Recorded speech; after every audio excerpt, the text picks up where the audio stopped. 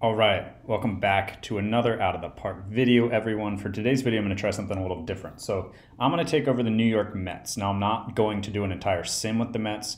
What I'm going to do is review their roster, talk about their strengths and weaknesses, and then make a few moves that I would make with the Mets if I was taking over as their GM in Out of the Park. And now that Out of the Park part is key, right? Some of the opinions I have of their roster and players would be different than how I'd evaluate the real life New York Mets. So quick thing, if you like these videos, you like this channel, do a few things that'll help other people find the videos. Hit the thumbs up, hit the subscribe, ring the notifications bell, leave your thoughts in the comments, check the description for other ways you can find more content, other places you can find the channel, etc. Now, for this project, there will be a few rules I'm going to put in place to myself. Like, I don't want to go in and just make 20 roster moves and win every trade with the AI and turn the Mets into some sort of powerhouse that would be unrealistic to have happen in real life. So I'm going to limit myself to acquiring 3 players via trade and signing 1 free agent before opening day. So I'm going to set the trade difficulty up 3 notches above normal and also 3 notches towards heavily favors prospects. I'm also going to limit the teams I can trade with. I can't trade with any NL East teams or other teams I consider contenders, potential playoff teams, or just teams that I think maybe, kind of in their competitive cycle right now wouldn't be looking to deal with the Mets. But if a team isn't on this list, it doesn't mean I don't think they fall into that category. I just had to draw the line somewhere. So the teams I'm not going to trade with. Are you ready? It's the NL East, the Padres, the Dodgers, the Angels, the Astros, the Twins, the Yankees, the Blue Jays, the White Sox, the Cardinals, the Reds, and the Brewers. All right, now that we've got that out of the way, let's jump into the Mets roster. Okay, so here's the Mets lineup.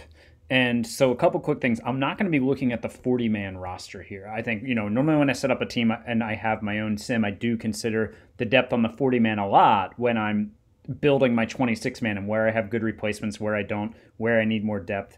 Just for the sake of brevity, for the sake of not getting too lost in the weeds and keeping this kind of as concise as possible, I'm just looking at the 26-man.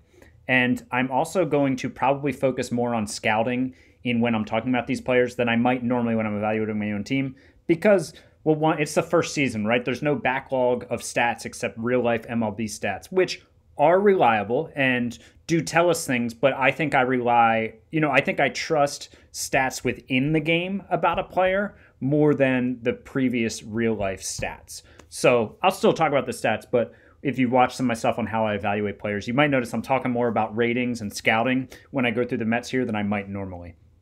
So let's get it started. Let's go through their starters. James McCann at catcher. And he's a team captain, which I like. And, his catcher rating is high, but his ability is only a 55. As Sergeant Mushroom, the catcher ability is what you want to focus on, as he has shown us with his videos. So I don't necessarily know that I love a guy who I'm paying, 4 years, $40.6 million as a 30-year-old who is only 55 catcher ability. And it's totally unrealistic that the Mets would trade McCann in real life, right? They just signed him.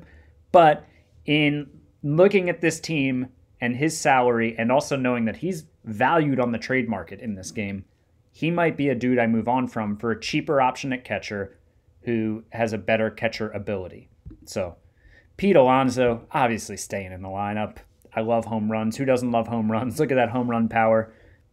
Defense sucks at first base. I wish we had the DH here, but we don't. And his bat will make up for any poor defense at first base. It's fine to have a poor defensive first baseman. And then we've got Jeff McNeil. Jeff McNeil, this is a potentially elite bat right here. And he's kind of done it in real life too. Like these WRC plus, man, 148, and then in a small sample last year, 124. He can play second base fine. Ideally, I wish he had more range. And I wish he could play an outfield position a little better. But he can play second base with how good his bat is. He can play right field with how good his bat is. And in a pinch, he can cover you in left if you need him to, although not ideal. But the focus here on McNeil, and this is a theme with a lot of this roster, according to my head scout, is their bats are going to carry them. Their defense isn't great, which isn't how I love constructing a team. I do want better defense on my ideal out of the park team than the Mets have, but we're working with what they gave us. So McNeil is a clear net positive. He'll be on the team. And then we've got JD Davis. Arm is great for a third baseman, which is one thing that's really important. It's really the only place on the field that I think he can play. Let's see. I don't know, man. Like, if you need him in a pinch in the corner outfields, maybe, but third base is really going to be the only place you can play, and I guess you could stick him at first base if you need to. But again, this bat could be really super good. And the scout thinks he's a league average third baseman. That's okay. We'll take a league average player here who has some pop and can play an adequate third base, hopefully, with that arm. So again, the defense is a theme here. And that's one of the reasons why I'm going to be looking to upgrade McCann, because I want to upgrade at positions where the defense will really impact the team the most, since the team defense is kind of poor in many places. Lindor, what more you need to say, man? We're good there. Just a great, great player. And then we'll get back to the kind of prototypical Mets player here, Dominic Smith. Looks like he could have an excellent bat, but man, this defense, like, again, wish we had the DH, so maybe we could stick him at first and Alonso at DH or something, but we don't. Not yet in the NL. So I guess he might be in left field. If he's going to be in our lineup, he's going to be in left field. Or, what are you going to do? Put him at first base and move Alonso somewhere else? So, just hoping that this bat will carry him and make him a net positive player, which I think it could. But again, defense not ideal. And sticking with our theme, Brandon Nimmo, this is hopefully a guy whose bat will carry his glove in center. 60 range is not adequate in center for a team that I want to build an out of the park, but this is what we've got right now. His bat is really good. I think long term, if I were taking over the Mets, I would be looking to upgrade the center field defense for sure. I don't think within this little game, kind of fun thing that I'm doing, I don't think center field is going to be where I'm going to choose to make one of my limited upgrades, but I would be looking to do that at some point and sticking him in left where you can get away with this defense a lot more. But bat is good. Hopefully he can hit well enough that whatever he gives up defensively, he more than makes up for offensively. And then in right field, there's our guy, Michael Conforto. I really like Michael Conforto as a player in real life. He's fine as a right fielder. Good with him there. I mean, this bat in real life, 121, 128, 153 WRC pluses. I like him. He's clearly going to be the right fielder here, and I'm happy about that. And so Luis Guillorme, who I'm sure somebody will correct my pronunciation on him there, totally fine as a backup infielder. And he bats left-handed, which is good for our infield because we got a couple righty bats, a couple switch hitters in there who hit better from the right side. And he can play all three infield positions. Experience at third base isn't great, but I think he'll be fine at all those positions, and he's a totally adequate utility infielder. Jonathan VR, okay, so he's here. He's a player who can play second base. Maybe can fake it in center and short if you need him to, but the bat isn't very good. I don't know if my New York Mets have a place for Jonathan VR, but he is a switch hitter. We'll see. He might just end up there as like a guy that I would upgrade eventually, but maybe not right now. And then in the outfield, we've got Albert Almora Jr. can play a strong center field. The bat is not very good. No experience in left or center field. No rating there. I don't love that. He'd probably pick it up fairly quickly, but these are the New York Mets looking to win the NL East. We don't want to give up additional runs because Almora doesn't have the experience in left or center. So don't love that about him, but do love that he's righty because the Mets' entire starting outfield is left-handed. And then we've got Kevin Pillar. Of course, VR and Pillar on the same team, testing my muscle memory of how you say which name. And so, between the two backup outfielders, we don't have anybody with experience in left field. Pillar is fine, as a backup outfielder, I guess, but he's not a great long-term option in center if you need a replacement. But Almora can be that, but he can play right field. Okay, I don't have a lot of use for Pillar as this Mets team is constructed.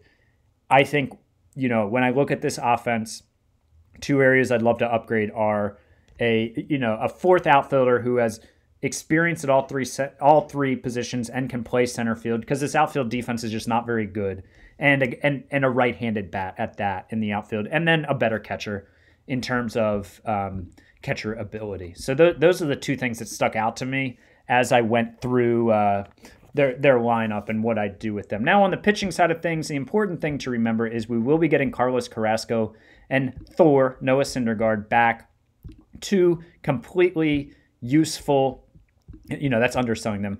Syndergaard's a really good rotation option. Carrasco is solid in the rotation. They'll both be back by June or July, according to the game. So that's good because we could use those reinforcements. DeGrom, nothing needs to be said about him. He's best pitcher in the game, arguably. Stroman, yeah, he'll be in my rotation. Would love to bring back Syndergaard and then maybe trade for a pitcher that bumps Stroman down a couple notches because, sure, you can have him as your 2, but if he's your 4, your rotation's even better. And Taijuan Walker, okay. I'm okay with him being a placeholder until the injured guys come back, until we make a trade. But ideally 5th man or a long man out of the bullpen. I'd much rather see him there. David Peterson is a lefty. Another guy. Fine with him as a placeholder while we make trades, while we wait for the 2 injured guys to come back. He's serviceable. He's fine. And then Joey Lucchesi, a lefty. I guess he's serviceable if we need him to be. Don't love it. But he's a lefty, and as you can see in this bullpen, we only have one lefty arm. So these 2 guys interest me in that way, in the fact that I can put them in the bullpen to give us more lefty arms in the bullpen. Back into the bullpen, Edwin Diaz, sure, sold. I would love if he had more stamina so I could put him in the stopper role, which is kind of like a multi-inning closer. But we don't have that right now. That'd be something I'd look to do long term when I don't have these move limits. Trevor May, yep, you've got a role in my bullpen. You're cool. You can stay. Robert Gsellman, yeah, I would rather you not be my setup guy because you've got above average skills across the board, but you're not dominant. So Gsellman's got a spot on my team. Miguel, former Oriole Castro, yeah, dude. Man, the game really loves him. Scout does. Does OSA too? Yeah, wow. Okay. Well, I'm cool with Castro, and, he throws pretty hard, 97. I actually thought he threw harder than that in real life. I'm not sure. But, yeah, Castro can throw in my bullpen. Aaron Loup, by default, as a lefty, will be on this team. He's fine. Wish we had better lefty options. Familia, man, this control and this real-life walk rate, I don't know, man. I'm not sure you're going to make our opening day roster. Jacob Barnes, all right. The movement's average, the control is below average, the stuff is okay, it's above average. Fastball and slider are both excellent. Changeup is all right. Ground ball pitcher, sure, he can be in the bullpen, but he's, I don't want him in the back end of my bullpen. I think where he is fine. And then Dellin Betances, man, this 35 control, and he's just kind of hasn't been great in real life for a while. Injuries have caught up to him. I think with how many more lefties I'd like in this bullpen, Betances and Familia might be gone, probably DFA'd. And because I don't think I'm going to be able to get value for them in a trade. And remember, I'm limiting myself to, I can only bring in 3 players in a trade. So I will probably be looking to give up players I'm getting value back for. And since I'm the Mets with a huge budget, I will probably look to DFA guys. So I'm going to work on some trades. My priority is 1, bring in a starting pitcher who can bump everybody down a notch, except DeGrom, obviously. Maybe come in as a 2, and that can also push Lucchesi to the bullpen to give me another lefty arm there. I also want to trade for a lefty arm for the bullpen, so that way I would have Lucchesi, Loop, and hopefully somebody who's better than both of them in the bullpen. That probably subtracts Familia and Betances from my bullpen the way I'm looking at it. And then I'd like to bring in, again, a defensive center fielder who can play all 3 positions, bat right-handed, be my 4th outfielder, and a catcher who has better catcherability. I think those are the 4 moves I'm going to try to make between my 3 players I can acquire in a trade and the 1 free agent signing. But I will go work on that, and we're going to come right back with the update on it. All right, so I made some trades. I have made the upgrades to the Mets that I wanted to make. Let's go over them real quick. I did break my own rule a little bit. I said I was going to acquire 3 players via trade and sign 1 free agent. Just with the season starting, I wanted to just have it all be trades so I didn't have to wait for guys to respond to offers, all that. So I made 4 trades, a trade for 4 players instead of 1 being a free agent. But I limited myself in who I could trade for, that being I was going to sign a catcher as a free agent. I was going to sign Tyler Flowers. But I went out and I basically allowed myself to trade for the worst catcher that had a 70 or above catcher ability, the worst according to my scout. And it was this guy, Roberto Perez, he's the Indians' real-life catcher who had a really nice offensive season in 2019, but was terrible last year in the short season and had never really shown much before that. But 80 catcher ability, he's a leader, and so I just gave up some low-level prospect. I mean, a 35, he's a corner outfielder. This guy, I mean, perhaps he's a better prospect than I know. He was signed by the Mets in 2019, Alexander Ramirez. So with where the Mets are in their competitive cycle right now, I think, they'd be willing to trade a low-level prospect like this if they needed an upgraded catcher, which I did because I traded James McCann, as I was talking about. So Roberto Perez is in. He'll start at catcher. And then the other small upgrade we made to the offense is we brought Jake Marisnick back to New York. He thought he was leaving. He thought he was going to Chicago, but he's back. And we traded Corey Oswalt for him, minor league pitcher. Didn't have any plans for this guy. So totally fine with dealing him. And again, the trade difficulty was set to 3 notches above normal. And then within that, I kind of allowed myself to make any trades. I didn't put any other rules in place like I might put in place for a normal franchise mode. So that's the upgrades to the offense. We got a better catcher. We've got Marisnick, who can play all 3 outfield positions, which is good because our defense isn't amazing. And so Dom Smith now, he's backed up by Nimmo, who's a solid left fielder. But then Marisnick can back up in center and right and give us more versatility there. And I would make other changes to this team over the long haul if I was managing them. But with it's distracted by a low-flying airplane. With the 4 moves I limited myself, those are the 2 I chose to make on offense. On the pitching side of things, blockbuster trade, German Marquez out of Colorado, as he should be, right? Get him on a winning team, a competitive team. This guy's a great pitcher. So what did we give up for him? And he's also a contract for 4 more years. We gave up James McCann, who had a lot of trade value, and I was not as interested in, so he's out. We gave up Matt Allen, who is a really good prospect, number 50 prospect in baseball. Scout thinks he's a 55 overall potential. He was the 3rd-round pick of the Mets in 2019. He's a good pitching prospect, but again, he's 19. He's never pitched above low A. With where we're at now as the Mets, we've got Lindor still with some prime seasons left. We've got a lot of really good players under contract, willing to give up prospects for a guy like Marquez. And then we also gave up Yennsy Diaz, who seems like a fine enough 24-year-old pitching prospect. I'm not sure he's ever going to reach the majors for my team. And Mark Vientos, who is the number 82 prospect in baseball, apparently. And he's a 3rd baseman. That's the only place he's going to play, and I guess first base too. Maybe he could fake it as a corner outfielder if he needed to, but a good power bat. And he is 2nd-round pick in 2017. So we give up 2 top 100 prospects and a starting catcher for Marquez. Certainly more than the Rockies will probably get in real life, considering they can't even get anything for Nolan Arenado. But a pretty good deal. My assistant GM was not on board with it at all. I'll make that trade all day. I'm trying to win right now with these Mets. And then we also brought in, I just realized my manager reset my bullpen after I had set it up. We brought in Tanner Scott, who will pitch in the back end of the bullpen. He was one of the best lefties available. Remember, I wanted a lefty. One of the best lefties available that was on a team that I was allowing myself to trade with. So, and did I trade with Cleveland? Hopefully I didn't break my rule there. I don't think they were on my list. But if they were, the Perez was a gimme. A mulligan, So Scott is in. He'll pitch in the back end of the bullpen, and Luke Casey will be more a long man setup guy. Diaz, Scott, and May will be the 3 arms in the back of the bullpen. And I think this is a much deeper bullpen. It pushes guys like Giselman, Castro, Luke, Barnes down to middle relief. I would structure this bullpen differently if I was taking over this team long term. Like I said, I'd want to get in a stopper. I'd switch some stuff around. But with where they're at now, I think this bullpen is much improved. You got more versatility with the lefties. And when Syndergaard and Carrasco come back, and you push Walker and Peterson possibly to the bullpen if everybody's healthy, that's a really good rotation, and I was already happy with where the lineup is. So if I was taking over the Mets and I could make 4 moves to improve them, that's what I would do. And they are projected for 91 wins, which is probably about what they're projected for